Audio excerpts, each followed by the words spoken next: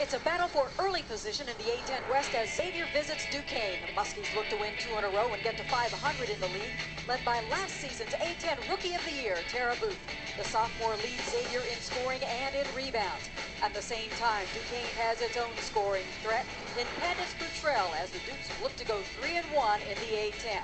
We tip off the A-10 television schedule with Xavier and Duquesne next.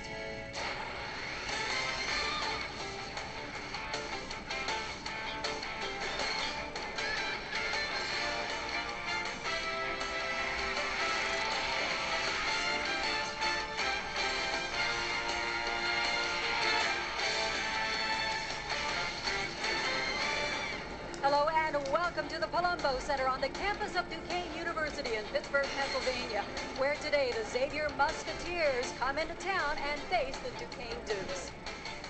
Good afternoon, everyone. Along with Megan Keating, I'm Betsy Ross, and we welcome you to this first broadcast of this year's women's basketball schedule on the A-10 television network. These two teams contrasting in styles. While Duquesne has senior leadership, Xavier has to depend on its underclassmen.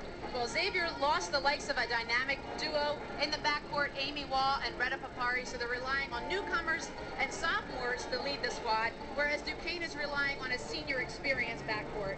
Let's talk about one of those sophomores that Xavier is depending on, super sophomore Tara Booth. Well, Tara Booth is just such a tremendous natural basketball player. She plays with such ease and such strong, diverse moves inside.